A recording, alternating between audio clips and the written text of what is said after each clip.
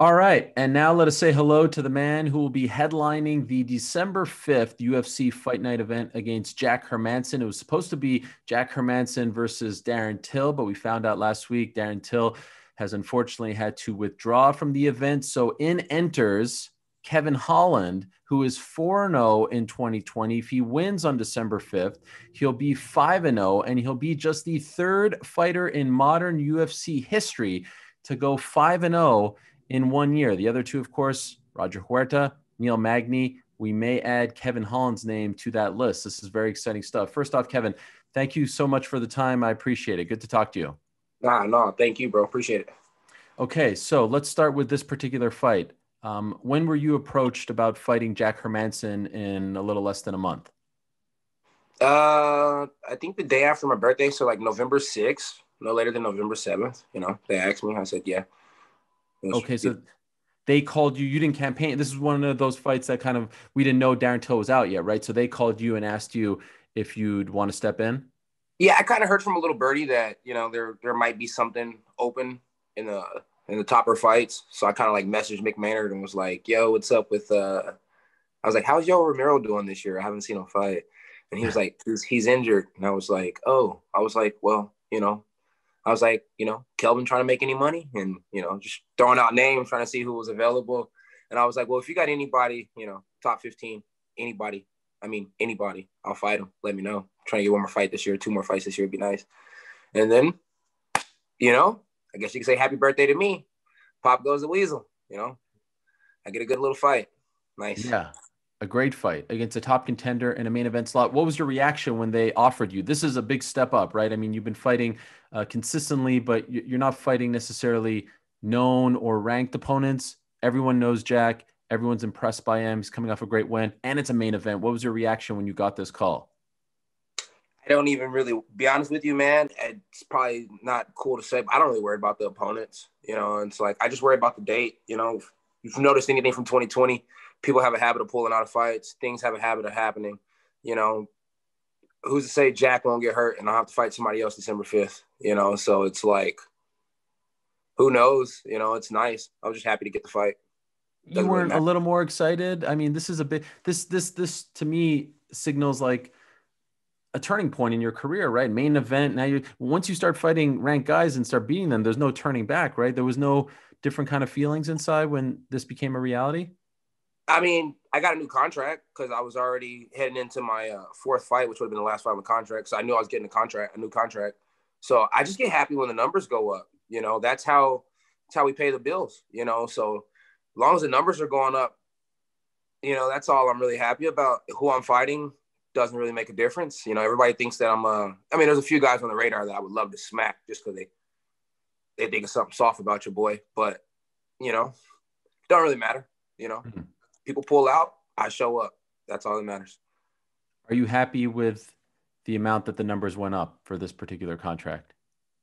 I'm happy that it gave me an opportunity. I'm happy that fighting Jack, taking a main event fight possibly gave me an opportunity to get added onto the video game. That's what I'm worried about. You know what I Come mean? If you on. guys watch me, I'm like, EA Sports put me in the game.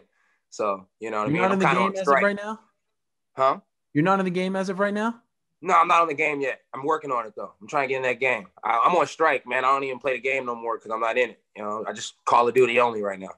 Yeah, I don't blame you. The good news is, I'm good buddies with the ratings adjuster or whatever the hell he calls himself, Daniel Cormier. So perhaps I could put in a good word for you. Are you telling me that the potential, the eventual 2020 Fighter of the Year, as of November, whatever it is, 8th or something, is not in the game? That's insane to me.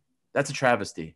Yeah, but DC said I'm not fighter of the year, and we all know what DC says goes. So, Well, okay, so let's address this. So if you win this, your fighter of the year, in my opinion, 5-0, you'd certainly be on the short list, right? You'd be a candidate. You would certainly be like one of the top 3, 4 guys that have to be considered. DC squashed that. He said on Monday's show, like it's not all about like lollipops and rainbows and stuff like that. You need to have a belt to be considered fighter of the year. And I saw you write on the ESPN MMA Instagram page, whatever DC goes. I feel like you were being a little facetious there. You were saying like, "Hey, DC, who are you to say?" Right? I mean, like you kind of feel nah, like, not at all. no, Definitely wasn't saying that. Nah, I come mean, on.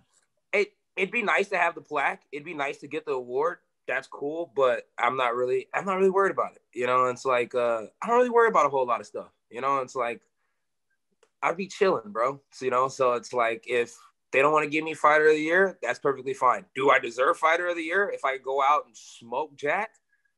Yeah, for sure, for sure. As long as Jack don't pull out and I actually get to fight Jack, or I actually get to fight somebody in the top like that and I smoke them before the year's over with.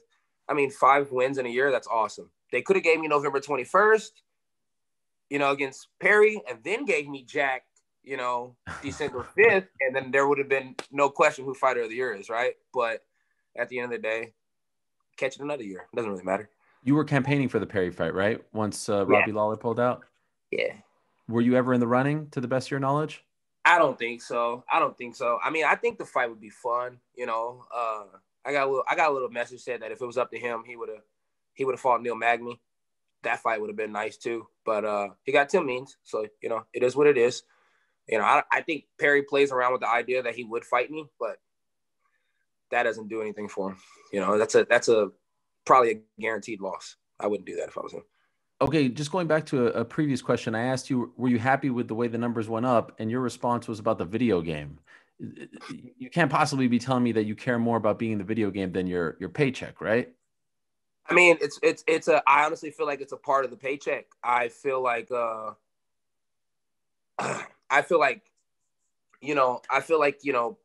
more media things I get and the more things I get to go on, I feel like it kind of helps me get more money outside of just being in the UFC.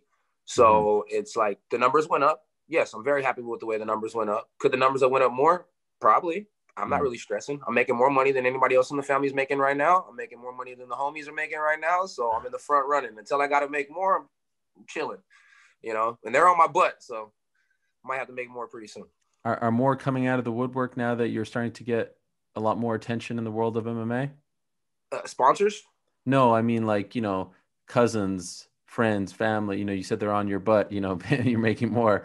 Are people coming out trying to, cozy up to you? Nah, they know how I get down. They know how to play that. Okay. You seem like a very sort of, cool guy, like laissez-faire, nothing really bothers you. You don't worry about too much.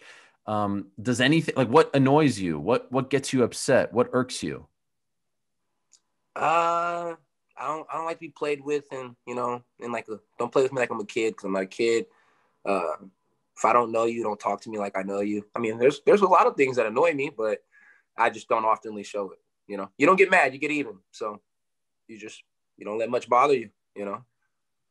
And to that point, it feels like you're on a mission this year, 2020. And I know this has kind of been a part of your career. You take fights on short notice. I believe you fought the future Bellator middleweight champion Rafael Lovato back in the early days of your career on 1 day's notice, right?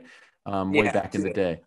Yeah, or 2 days. Yeah, I mean, like you've done this before, but it feels like 2020, like you have made a conscious effort to let the world know that you're going to step up, that you're available, that you want to fight every single week. Was this a part of, you ended last year on a loss, right? It snapped a winning streak. Was this a part of your mindset, your game plan going to this year, that it was time to take a next step or to be more active? Was this a part of the plan for Kevin Holland? No, the game plan was really just to beat a few people that beat Brandon Allen and then rematch Brandon Allen and get that win back. That was it.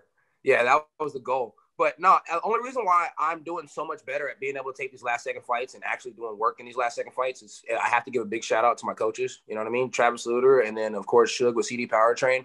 It's like, and even the Lamb Striking System. Lamb Striking System, they have a system over there where I pull up and it just feels like you're chilling on the block with the homies, So it's always fun going there.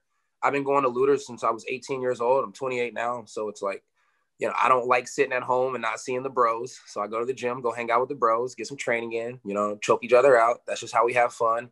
And then CD Powertrain, I've always done my technical stuff because I like martial arts, but conditioning and staying in shape and stuff like that, he's always on my head. So unless I'm injured, I'm going to be in shape, and that's just the way it goes. There's nothing else to do. I mean, what else is there to do? Play video games after a while, smoke a little green. After a while, it's probably time to go train. So I go train.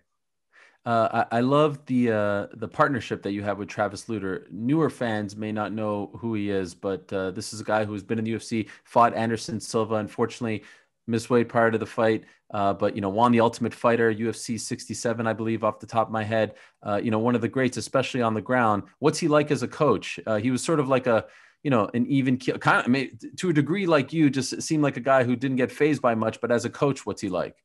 Yeah, the same way, man. He doesn't I don't know. He's changed over the years. It's pretty cool. It's you know, of course I grow as a you know, a young kid coming into the gym, turning into an adult, and then watching him just change over the years, you know, for the better, not for the worse, for the better.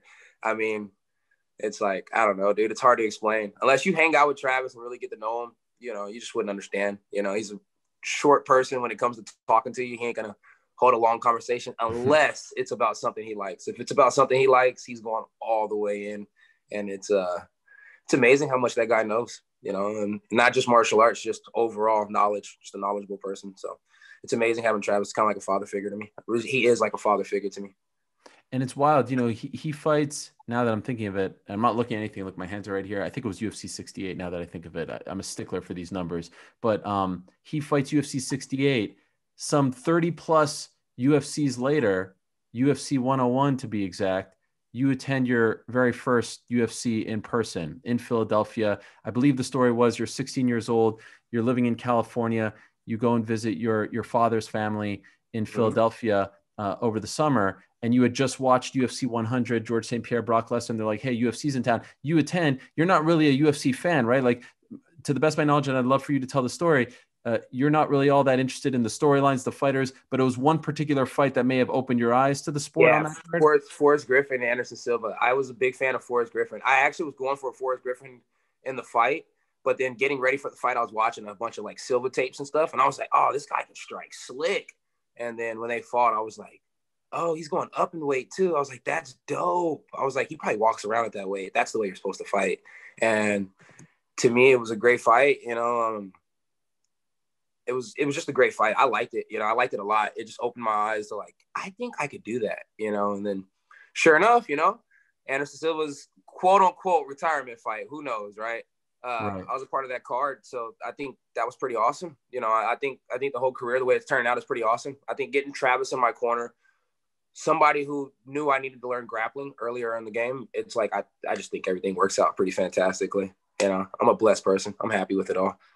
That 16-year-old kid, as you're leaving the arena in Philadelphia that night, are you starting to dream? Are you thinking like, oh, this could be a fun career? I would like to be in that cage, or is it still kind of too fresh at that point? Yeah, it was definitely something. Yeah, I told myself straight up, I was like, I'm gonna do this. Like, there's no way Wow. around it. Like, I'm gonna fight here. You know what I mean? Like, I'm gonna fight right there in Philadelphia. I'm gonna have all the family out here. And then I got to fight in Philadelphia. I had all the family out there. You know, got tore up after the fights. It was awesome. You know, but yeah, I mean, everything I've ever imagined. You know, like literally everything I've ever imagined, slowly coming to fruition. Besides becoming Batman, I haven't became Batman yet, but you know, we can work on that later on. I'm fighting the Joker, so maybe I am Batman. You know what I mean? I call myself Black Man all the time, so let's do it, you know? That is amazing. And yes, 10 years later, you fight on a Philadelphia card last March of 2019. So was that a dream of yours to be Batman? Yeah. I was like, bro, that's when I started training martial arts. I was like, bro, if I get really good at martial arts, I was like, I can be like Batman. I was like, I can take out all the hardcore drug dealers and keep their money because I'm not rich. But now I'm making good money. So did it occur to you that his nickname is the Joker? Or did it just happen? That's insane. A kid wants to be Batman and you're fighting a guy named the Joker. This is this is your chance. Yeah. What are the chances you walk out to the Batman theme song, or at least like you won't do it? No? I mean, it just kind of feels perfect, no? Nah. I love the vibe before the fight. You know, it's like, okay, I can fight mad, I can fight sad, I can fight however, but you know, it's like a good example of me not fighting with the right emotions was probably the Brandon Allen fight. You know, I had a lot of still down to fight. You know, fighting is amazing. Love to fight. You know, just when I'm in a like Zen mode, I think I just fight the best. So it's like when the music's good and I get that little vibe going on, you know, it's like, yeah, baby, let's go, let's do it. And so that's just the way I like to do it. What was going on surrounding the Brandon Allen fight? Nah, just a bunch of, you know what I mean? Life was just with me. I was letting the beat me up, you know. Gotta learn how to slip and dodge. I like driving Dodges, you know, and I always say I like Dodges because I like to dodge. You know, you got Dodge on the road. So I just wasn't dodging, right? You know what I mean? By the way, speaking of which, what kind of car do you drive? Because I saw your speedometer is a very old school one. Yeah, I got an old school. I got a 68 Impala. And Wow. then I have a 86 Ram Charger that's still getting worked on, rebuilding the whole thing. And then I got me a little Dodge Charger 2019 Scat Pack. So I like Okay. cars. I like to drive. And you like shoes as well. I love shoes. Why'd you I put love your shoes, shoes. by the way, in the microwave? They change colors. So Oh, if it's hot outside, if the sun hits it, it's kind of like a solar type shoe. You can put a lighter next to it or anything like that. The heat makes the shoe change colors. Like it goes a whole bunch of different crazy colors. But if it's not in the heat, if it's cold outside, you can rock them as just like plain black shoes with a white gum bottom. So, it's like I like it. They're those Civilis, Nike SB Civilis. They're some badass shoes. They're some nice shoes, bro. They're some real nice shoes. and speaking of your social media, your name is Trailblaze Two Top. Yeah. What's the significance behind that? You know what, bro? I ain't gonna lie to you. I probably made that Instagram when I was like 17, 16, and I was like smoking a lot of weed, and I called myself Trailblazer. And so I was like, yeah, Trailblaze to the top, baby. Oh, I got you. And so I always told myself, I was like, I'm never gonna quit smoking, but I'm gonna make it to the top. And that's just been my motto. Every motto I have, I stick by it. Try not to fall away. I respect that. Okay, so you win your last fight just a couple of weeks ago. That's your fourth win of 2020. You make a lot of headlines for the performance, but you probably make more headlines for the aftermath with the champ cage side, Israel Adesanya, and that's great. I mean, that's great fortune for you. The fact that he's there, like, what are the chances that he's just sitting there in the empty Apex? But he was there to we eventually. Knew it. You knew in advance that he would be there, right? I mean, I seen him fight week, and I was like, he's probably here to do some media. He's probably gonna watch Anderson Silva's last fight. I was like, depending on how good Uriah is, if Robert Whitaker's not trying to fight at the end of the year, maybe he's trying to fight at the end of the year, maybe he'll take on Uriah. It's like whoever he wants to fight, he gets to fight. So it's like, then I seen him. We had a couple words. So it's What were just the like, words? I was just telling him, like I was gonna buy his shoes when the shoes came out.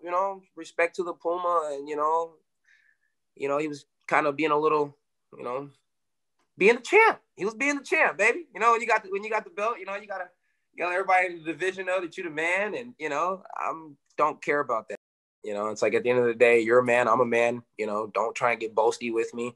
And then it was just bringing back flashbacks. I was like, when I was walking over there, kind of aggressive. I had my shirt off and stuff, and I was just thinking about like how in LA, he tried to treat me like I was a new kid, like I was a freshman on the block. You know what I mean? Kind of felt like he was trying to punk me in a way. And so I was like, man, let me see if I. It was out in LA when I was fighting Thiago Santos. They were doing media the same day that we were doing the mock weigh-ins. Yeah. So they were getting done with media, and they were going, I believe they were going up the stairs, and we were going down the stairs. And I said something like, yo, that's Izzy right there. He ain't that big. And he was like, what the say? Try to turn and like get aggressive and stuff. And my coach was like, hey, chill out to him. And James Vick was pushing me down the stairs and was like, bro, you're getting kicked out the UFC before you even get in. Chill out. And I was like, yeah, you're right. Let me chill. But it just, the more I sat at home and the more I thought about it, I was like, hey, I hope this fool didn't think he punked me. I was like, because, I don't get punked. So I hope he don't think he punked me. And then, so when I seen him, I was like, I'm going to say something about this. Then I was thinking about it, and I was like, I'm probably tripping, And then we were getting COVID tested again. You get COVID tested one more time before the fight. He was getting COVID tested, of course, so he could go to the fight. They're doing the protocol. And as he was walking out, the security guard seen him and was like, hey, Kev. The security guard sees me all the time. I'm cool with everybody on the property. I'm always there. You know what I mean? I'm there quite a bit. I've been there a month out of this year, so that's not bad. Really, 5 weeks out of this year, so it's not bad. He sees me. He goes, when are you going to fight Izzy?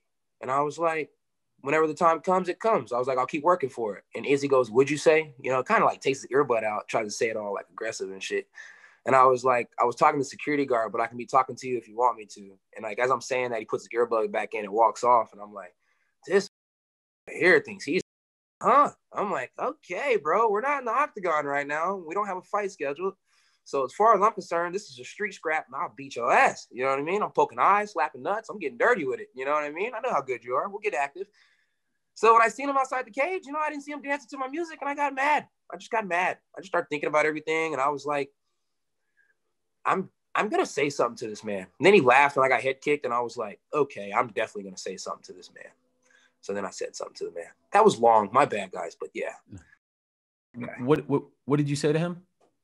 I just called him a boy. I thought it was funny. When I walked away, when I seen him, and I told him his Pumas were going to, I'll buy his Pumas when they come out, and I was walking away, he told his teammate, he says, that's the guy I was telling you about. In my eyes, I'm like, why am I the guy you're talking about? I'm not top 20. You know what I mean? I'm barely getting there. I know I fought a lot this year, but why are you worried about me? You're the champ. The target's on your back. The target's not on my back. You shouldn't be worried about little old Kev. But, you know, now I see why he's worried about little old Kev. So after the victory, you were calling him boy. Were you saying anything else to him? Yeah, I was just, you know, letting him know you're my boy. You're my little boy. You can be my little boy when I get done with you. You know, it reminds me of my little brother, you know, his style and everything. He's gonna be my little boy when I get done with him. You know what I mean? So is he? I mean, now you have a mission, right? Now you have like a story, a backstory, a beef, if you will, with the champ. Is this part? Is this part of the motivation? Yeah, I mean, definitely, definitely. You play with me, you know, you think it's something soft over here and nothing soft over here. I'm gonna show you what's up. When I get the opportunity, I'm gonna show him what's up. You know, that's just the way I get down. We talked again after it was all over and done with, you know, and it's like that didn't go so swell. It's just we're just not gonna be friends. I'm cool with that. I didn't sign on to the sport to be friends with anybody, anyways. And you know, Marvin played with me one time. He can get it. Derek Brunson's always in my inbox, like he's my grandpa or my dad or something. He can get it, you know. And it's like I just don't play. You know, and it's like, if you want to be friends, say you want to be friends. Just come out and be like, hey, dude, I think you're pretty cool. I want to be your friend. All right, cool. I can understand that. That's what's up, bro. I think you're pretty cool too. I could be your friend. But all that playing and, like I said, don't act like we're buddies and I don't even know you. That's just, to me, like that's fake. And I don't like fake. And by the way, so you say you saw Izzy again after the event?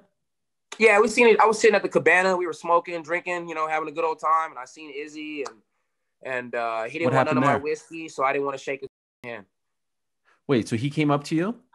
Nah, he walked by, said he didn't see me, whatever. Rashad Evans, shout out to Rashad Evans. That's something I really need to do. Shout out to Rashad Evans. He didn't mean no hard feelings or nothing like that. He was trying to, you know, get two young guys to, you know, to understand where each other was coming from and be cool. But I'm just not the guy, so I didn't respond well. You know, I just don't respond well. Were Izzy's words Izzy. When I see exchanged? him and when I catch him, I catch him. But it is what it is. I just don't respond well to a lot of things. So, you know. Were words exchanged at night after the event?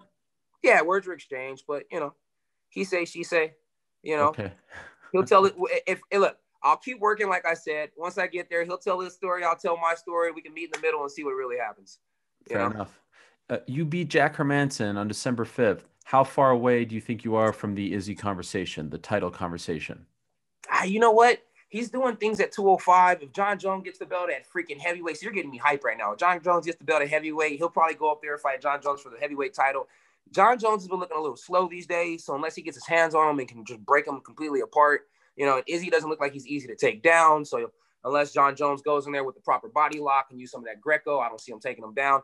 I see that being a good fight. I think Izzy has a lot of options ahead of him. You know, coming back for little old Kev, I'm going to have to put in a lot of work to do it. So that being said, I ain't trying to fight for no interim belt. Let's say I go out there and I smoke Jack the way I plan on smoking Jack, right? Touch him with a few right hands, touch him with a few left hooks, catch him with an uppercut, because that's what Kinnear caught him with, right? So catch him with a good uppercut, put him down on his butt. It's like I walk around at 196 pounds. You know, I have leverage. I'm tall, I'm long, so I can fight at 85, no problem. But if they had a 75 weight class, I'd be there. But they do have two belts at 170 pounds, and I think one belt doesn't belong at welterweight. You know what I mean? I think you know what I mean. So maybe I go out and slap somebody after the fight, let everybody know I'm really a bad, and then I can get a bad fight. That's what I'm shooting for. Fuck all the other. You know, it's like I'm gonna put on work to get the bad title while Izzy's up a weight class doing his thing. I'm gonna go down south a little bit, grab some strap, and then come back up to 85 and fight for a real belt. I don't want to fight for no interim belt. That sounds ridiculous. Wow.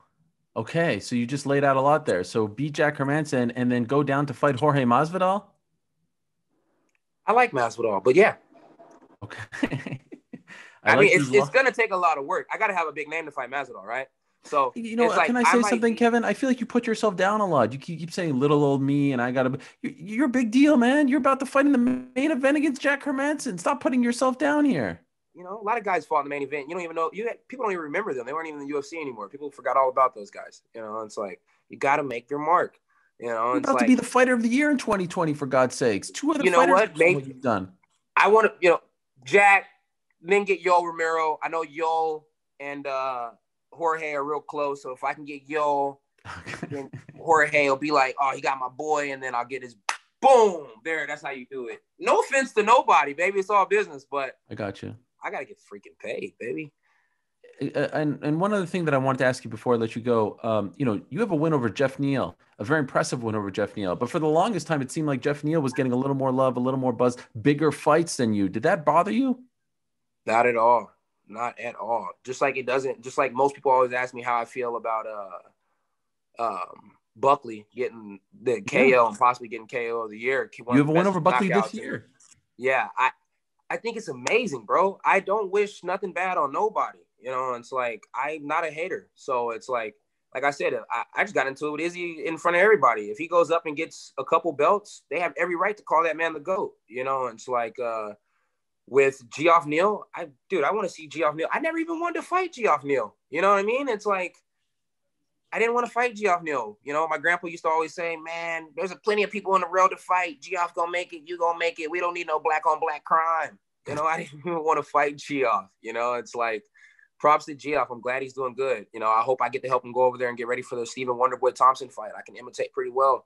It's like, props to Safe's Gym. I used to give them a hard time coming up in the rankings because that was the only people to fight. They had the name, It's like, but nah, I wish all of them the best, unless we're fighting. If we're fighting, or if you play with me a certain way, off with your head. Other than that, I wish you the best. After me and Jack fight, we can go drink some Hallerhead whiskey. I'm down for that. But I'll take his throat if he gives me his throat. Just like he'll take mine if I give it to him. It's just part of the game. Do you have a prediction on how you think it will play out? Yeah, I'm knocking him out. Okay. Normally, I'm like, Travis, I want to sub this guy so I can show you that I was really worthy of the black belt. But, it's like me and Travis had a nice, long conversation. And it's like he gave me the black belt for a reason. He knows what I can do. He knows what I'm capable of. It's my self-defense is what it's really all about in my head at the end of the day. MMA is awesome, but self-defense is where it's where I started from. It's where I'm always going to be. It's like when it's all over, said and done with, I'll probably teach self-defense. So as long as I can defend myself at all times, I'm good. I'm going to beat the brakes off of Jack if I get the chance. So he better not give me the chance. He better shoot like his life depends on it, and then shoot again, and then shoot again. It's like, Jack, I'm going to give you a secret. The best way to take me down is to chain 4 to 5 takedowns. Wow. Or wait until I get tired. Other than that, you're screwed, baby. And they're giving me 4 weeks to get ready for the fight. I doubt I'll be tired. Well, this has been a revelation. This has been a lot of fun, Kevin. I'm sorry for taking so long to talk to you. I've enjoyed this immensely. Congratulations. Oh, before we get off, you remember my first fight against Thiago Santos? Yeah. I was coming out the little media thing from talking to DC and a few of the other guys, right? And my grandpa, he's annoying, I know, but I love him to death. And he goes, it's Ariel Helwani. It's Ariel Helwani. And I was like, Pop, we're not big enough for Ariel Helwani. And he goes, hey, Ariel, you should interview my grandson. He's fighting Thiago Santos. And you said, who's your grandson? He goes, Kevin Holland. And you go, yeah, his day will come one day. That is a lie. I would never say something like that. Hey, we can ping Pop in. We can ping Pop in. Bring Pop in right now. I would never. How do we bring Pop in? Call him up on your phone right now. It won't work like that, will it? Oh, are you doing this on your phone right now? Yeah, I'm doing it on Skype. All right. Listen. It's all right. We're going to have this conversation again. I would never say that. I have number. You can call Pop. You're telling me that I said to your grandfather, Mr. Holland, is it a Mr. Holland? Nah, Mr. Shepard. Shep Dog. That I said that Kevin Holland's day will come on my life. I will never say that to anyone. I have never said that to anyone. I will put my kids. I'm telling you. No. Hey, that's why I give Oren such a hard time. But look, it doesn't bother me because I knew the day would come, and it's came. Okay, well, it's a great story, but it's not a true story. I'll tell you that much. Hey, watch. I'm telling you. We'll agree to disagree on that one. Regardless, I've enjoyed this immensely. Congratulations on I've enjoyed it. By the way, don't forget, I'm the one saying you should be fighter of the year, all right? So I know, how the tables have turned. That's why I told Oren, I said, you know what? I said, I need to do that interview with him. Oh, wait a second. You've been holding a grudge on me for the last 2 years? Yeah. Damn, I didn't know we were beefing. We weren't. I just was like, when I get good enough, I'm gonna get on that Ariel Helwani show. I was like, I'm gonna let him know. Well, here we are. It's a beautiful thing. Congrats on a great year, and good luck December 5th. I'm looking forward to it. Hey, thank you, Ariel. I appreciate it. Hey, and just because I hold a grudge, that don't mean I don't like your interviews, baby. I love your interviews. Thank you. Thanks, bro. Thanks for watching ESPN on YouTube. For live streaming sports and premium content, subscribe to ESPN+.